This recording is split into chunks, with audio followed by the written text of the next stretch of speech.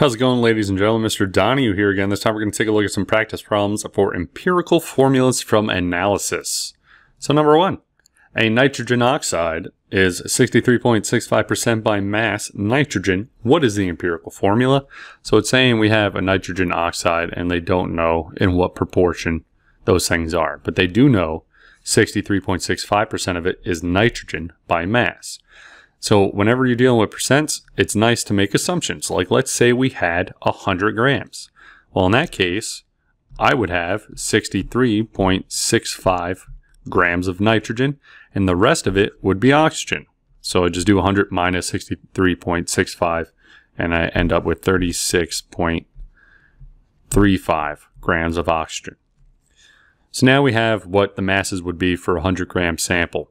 Now we can convert that to moles. So you go, all right, I know that 1 mole of nitrogen is 14.01 grams. So now my grams cancel out and I'll end up with moles of nitrogen. When I do that, I plug and chug, beep bop, boop. I get 4.543 moles. I do the same process for oxygen. I know that 1 mole of oxygen is 16.00 grams. Grams cancel out. And I plug and chug and I get beep bop, boop, 2.272 moles of oxygen. So now I have a ratio between the two, but it's not in the form of an empirical formula, right? We're looking for the most simplified numbers. I can't put like N subscript 4.543, O subscript 2.272. That doesn't make it, no, we're not doing that. So how are we going to simplify them? Well, you look for the smallest number of moles, which in this case is 2.272. And you divide all of the rest of them by that number. So when I do it for oxygen, I end up with 1. That's a 1. And when I do that for nitrogen, I end up with 2. So now I have a whole number ratio. My empirical formula is N2O. That's the process. What is the empirical formula of a compound that has all of those percentages for those things, right? So let's break it down. I got sulfur, I got oxygen, I got chlorine. I'm going to assume I have 100 grams, so I can say I have 27.0 grams of sulfur, I have 13.4 grams of oxygen, and I have 59.6 grams of chlorine. So same process. Look up the gram formula mass for sulfur. So 1 mole of sulfur is 32.07 grams. Grams cancel out. I plug and chug, and I get 0.8419. Do the same process for oxygen. 1 mole of oxygen is 16.00 grams. Grams cancel out, and I end up with 0.8375 moles for both of those. And then I do the same process but for carbon. So 1 mole, oh not carbon, chlorine. 1 mole of chlorine is 35.45 grams. Grams cancel out. I plug and chug and I get 0.837. Oh, no, I'm sorry. That's the last one. Derp. I get like 1.68. So now I have to simplify all these. So I'm going to find the smallest number and divide everything by that. So smallest number is this 0.8375. So I'm going to divide every number by 0.8375.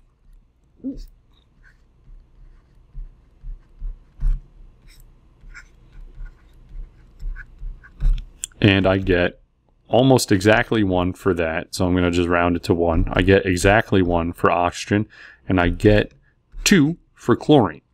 So the empirical formula would be S1O1Cl2. And if you didn't want to write those ones, you don't have to. I was just showing you. So yeah. Number 3, what is the empirical formula of a compound that is this, all this stuff? So again, write it out. I have carbon, I have hydrogen, I have oxygen. Assume 100 grams. I have 52.1 grams of carbon. I have 13.1 grams of hydrogen, and I have 34.7 grams of oxygen. So again, look up the gram formula mass for each of these elements. Carbon is 12.01 grams per mole. So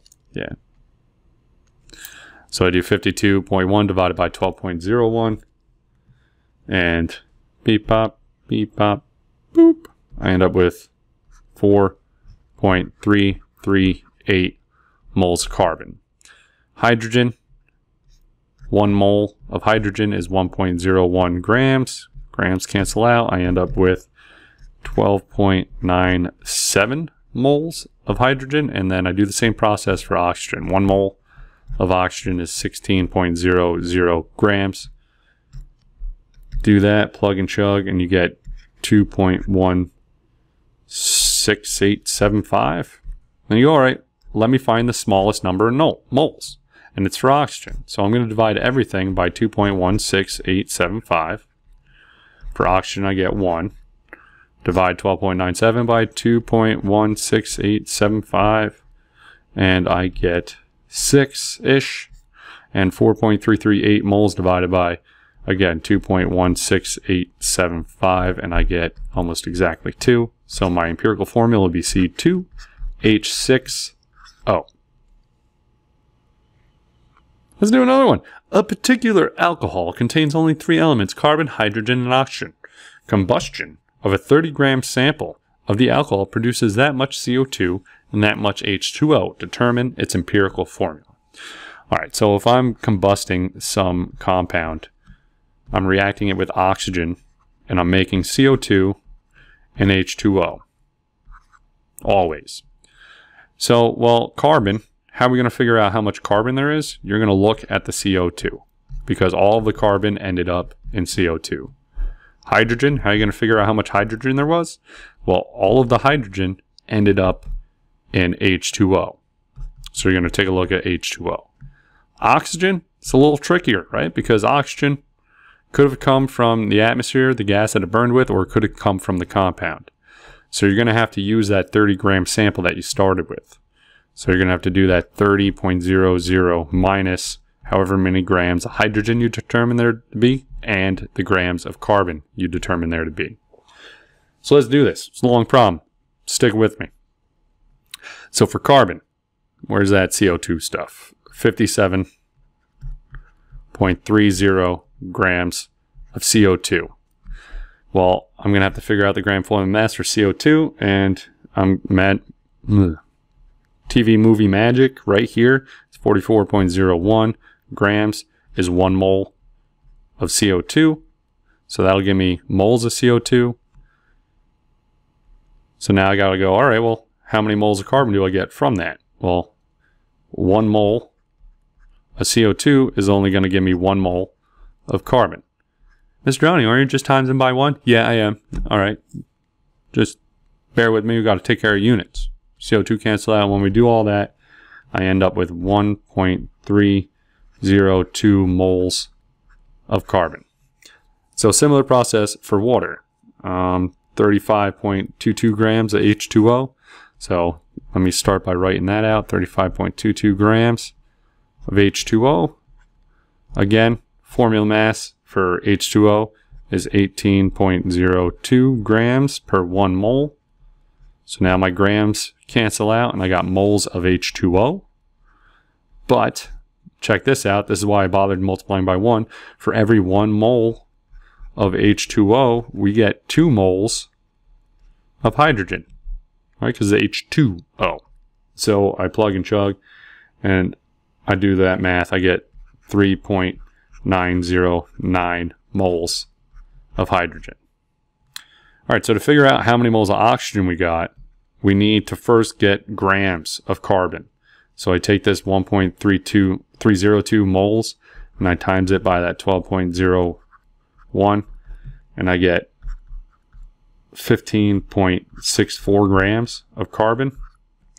I times the moles of hydrogen by 1.01 grams per mole and I end up with 3.948 grams of hydrogen.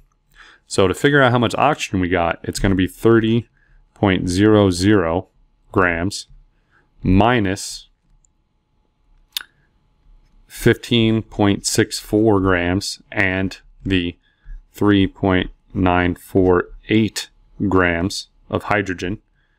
That's going to give me 10.41 grams of oxygen. Times that by 1 mole over 16.00 grams, and you end up with 0.6508 moles of oxygen. We're not done yet because it wants the empirical formula. That's what it's asking for. We now have moles of each element. So you got to divide by the smallest number, which is going to be this 0.6508. So let's see if I got room. CHO. When I do that many moles divided by 0.6508, I end up with 2 carbons. So C2. Hydrogen, that 3.909 divided by 0.6508, and I end up with 6. So C2H6, and then oxygen divided by itself is just 1. So final answer for this terribly long problem, C2H6O. Hope you found it helpful. Okay, bye.